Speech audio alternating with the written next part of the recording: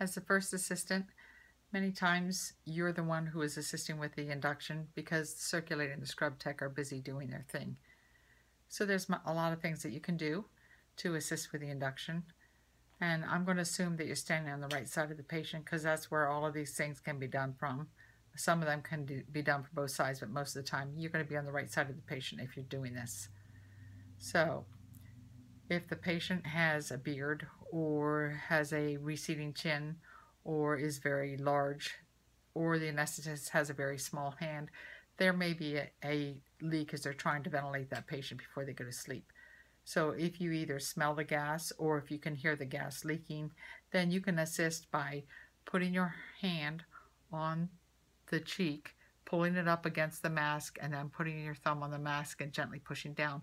It really doesn't take that much pressure to be able to seal that leak, and then you can get good ventilation, and you're not really putting forth a whole lot of effort, but you're doing a lot of good.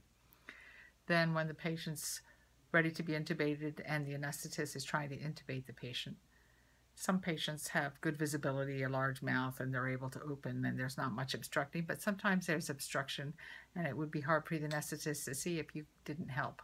So in that situation, when they're ready to put that tube in, they're going to put in the laryngoscope and they're going to sweep the tongue over to the patient's left, and that's going to leave the right side of the mouth for them to push the tube in.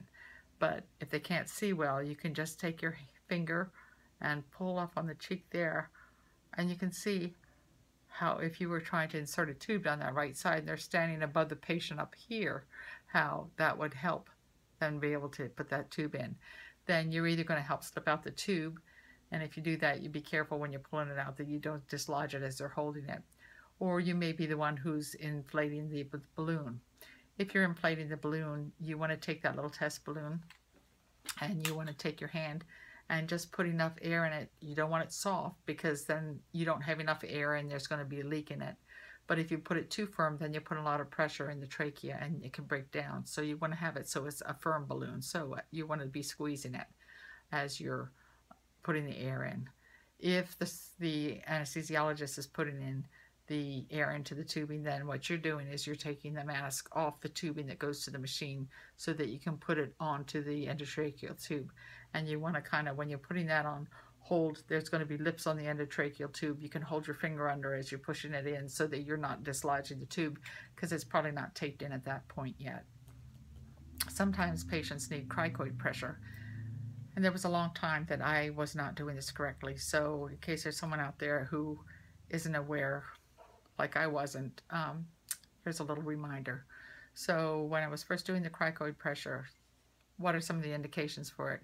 You may have a patient that has GERD.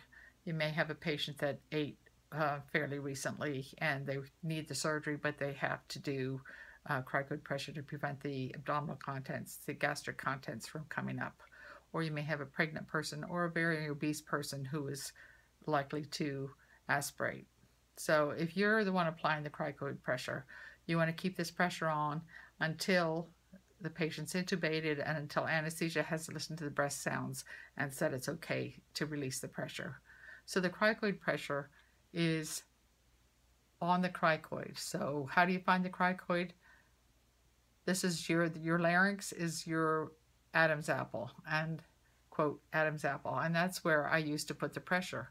Now, if you try it on yourself, it's very uncomfortable. When you do that, you see it's very uncomfortable and it's not effective. So you don't want to put the pressure there, but it is a landmark for you. You take the larynx and you go down to the next cartilage, and then that next cartilage that you feel underneath the Adam's apple, and if you try it on yourself, that's the cricoid. And it's very important that that's the one that you push on, and I'll tell you why in a minute. But if you push on that, you can see it's much more comfortable. I'm pushing with a lot more pressure than I pushed on my larynx, and it's not hurting me at all. But the reason why you want to put it on the cricoid is because of the anatomy of the trachea and the esophagus. So we're going to pretend that this is the esophagus. Looks like a better trachea, but it's going to be the esophagus for this.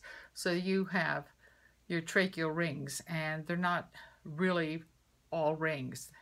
Most of the trachea is horseshoe, and there's a reason for that. They need that horseshoe so the food bolus can go down the esophagus without being impeded by the trachea. So most of them are horseshoe, and you can see if you pushed on one of those tracheal rings, it wouldn't push, it wouldn't occlude the esophagus at all. The cricoid is the only one that has a complete ring on it. So when you push on that, you're pushing down and compressing on the esophagus, and that's why you get the occlusion that you want to have so that they don't aspirate.